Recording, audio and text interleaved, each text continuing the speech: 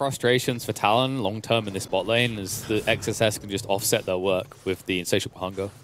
That's something you have an advantage in. Now, 23 Savage did go for a very early bottle here on the Ember, but until you get level 6, you don't get the greatest of value.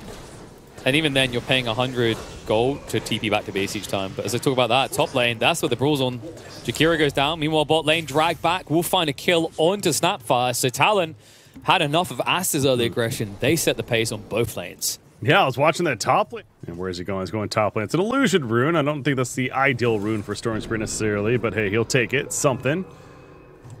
It's coming up top, and Q, he found Jakiro. That's a cog block, and likely a kill. There's a TP in for the Snapfire. Zip zap in from Makoto, though. Does secure the kill. However, Clockwork dies in response. Pull in on Monet. Monet, that would be a big target kill for them. Makoto, not a lot of mana to work with, but it's enough to secure it. Baboka doing all that he can, even the cookie earlier. Unable to save his teammate, though. Yeah, and good job by Makoto there. He was holding. He's away. So, yeah, long distance. 260 gold. And this is escalating quickly. Aster's just now rotating the Brood. They're playing off their advantage. Glimpse back on the Ori. In pretty deep here. Has got the onslaught for 10 seconds. Has got the pulverize, but is stunned up for the moment. No way to commit it because he knows that Q is nearby. Stays alive though. Now he can turn around the pulverize. Storm Spirit getting a little bit ambitious here. Makoto about to be drained of mana. He can't even get the kill. Ori lives through it all. Finally goes down to 23 Savage. But damage is truly being done here by Aster.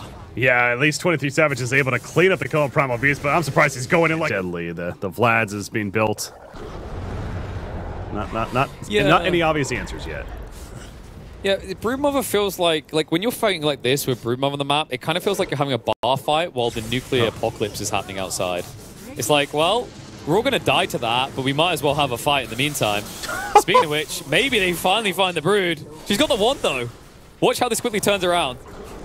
Stand your ground, Insatiable Hunger, reinforcements have arrived, and Talon somehow turned what should have been a maybe decent opportunity into a terrible outcome.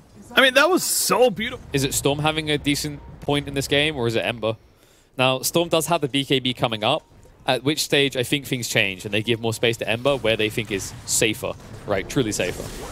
The question is, what can you do that BKB? Makoto trying to chase in, but Baboka quick to move out, but quick to be returned. That should lead into a tier 1 push, but a lot of time has been taken on this. Ori will be able to counterattack from the side. BKB activate, and he moves straight with the Pulverize. Primary target is going to be the Visage.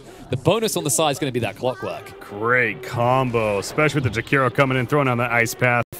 That was a thing of beauty in terms of Aster and their counter initiation right there. So yes, they lost their teammate, but overall pretty good right now. Jakiro trying to stay alive. There's that BKB activation from the Storm Spirit. Pulls back in. Jakiro secures the kill, but he's going to TP out immediately. And yes, he does get out. He was very low, though.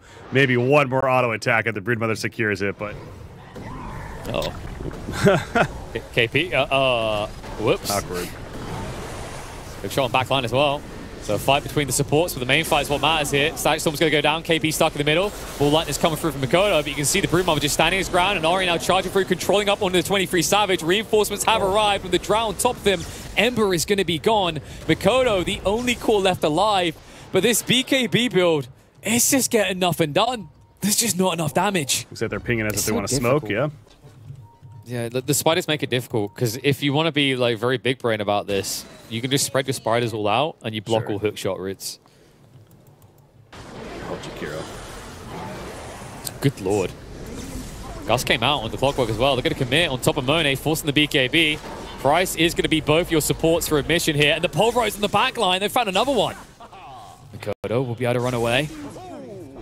But after that, you could easily just turn around and take Tazi Rasta. That is, and infesting all over with those webs and feeling unstoppable. 5-0-8. Yeah, having a phenomenal game. I love the way he kind of diverted away from relying just on spiders. BKB looking towards a sheep stick next. We'll have the means to kill heroes. Speaking of kills, top lane, big one. Makoto gets caught out. Crafty bugger he is. The Jakiro gets a prime target. Back down here, speaking of the Broodmother. Yeah, Clockwork, Cogs. That's not going to stop him too much. Darrell does connect.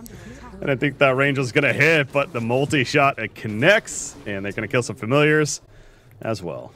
That's if they want to initiate, but Aster postured. They're ready in case anything does, and it goes back to Clockwork being dead. Doesn't feel the strongest, but Storm Spirit wants to go in. He keeps pinging it out as if they're going to make a play. It's just a matter of when and how. Well, apparently now is the win, but immediately zips away, and his teammate Visage is just dead. Melts off the bat. Disruptor also takes a fall, and the Rax is cleaned up. So you can tell there was definitely hesitation there as a team. Maybe. No. Oh, that's unfortunate. The familiar stun will stop the pulverize, but with the TP stop, now KP is smashing the ground around him. He's in trouble. Pop a stone for him, but setting up for death.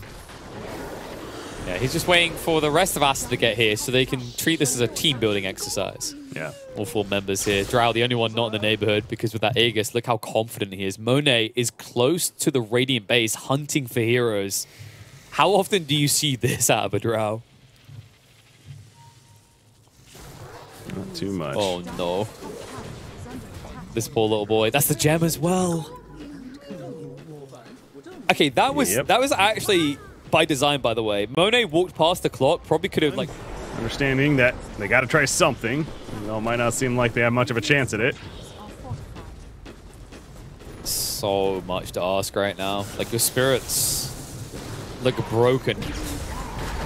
Not in a good way. Jump in, pulverize instantly. Half HP on KP. The follow-up with the Hex enables the kill. Backline's being stabbed at, but Baboka, the only one that can take. Monet cannot be killed twice. That's the problem. We'll at least get out with the spirits. Buyback is forced out of KP. Now you haven't got a leg to stand on. The Rack's likely to go down here. The only thing slowing it down is the Wraith Backdoorer. Oh, Drow Ranger getting a little bit low. Again, he has an Aegis, though, like a cloud is running in. It's like, please, I just want to hug you. Hug of death. It's going to be his death. Pulverize in the back, GG. That's it. Aster will take him on. Filled with tears for poor little Talon here, as Aster will take game 1 and 2, making it a clean, dominant showing of the SEA team. And, well, I mean, looking back at this game, I think Talon, it's the same issue as before, right? It feels like this draft, they were put into a corner. They were put into a bind. A lot of boxes need to be ticked this final pick. They just couldn't answer the brute.